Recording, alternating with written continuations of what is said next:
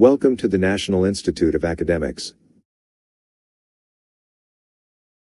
Present perfect continuous tense, interrogative form, negative form, and use of since and for.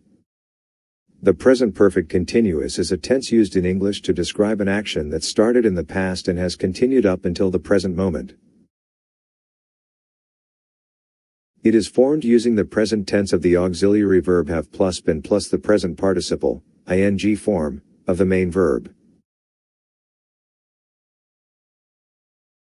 For example, she has been studying for 3 hours. The action of studying started in the past and has continued up until the present moment.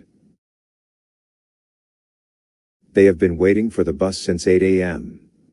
The action of waiting started in the past and has continued up until the present moment.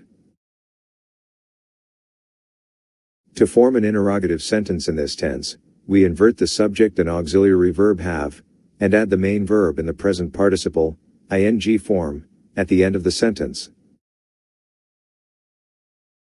For example, have you been working on your project all day? This is asking if the person has been continuously working on their project from the past until now. Has he been playing tennis for 2 hours? This is asking if the person has been continuously playing tennis for 2 hours.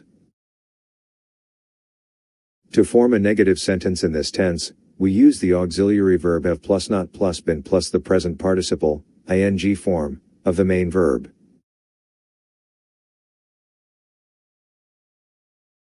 For example, she has not been sleeping well lately. This means that she has been having trouble sleeping recently. They have not been practicing their English enough. This means that they have not been practicing their English as much as they should be. Use of since and for.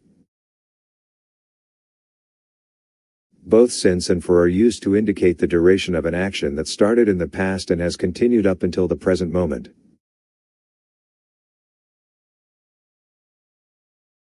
Since is used to indicate the specific point in time when the action started. It is followed by a specific time or date. For example, she has been living in New York since 2015.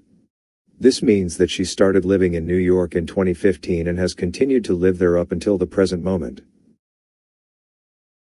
For is used to indicate the length of time that the action has been taking place.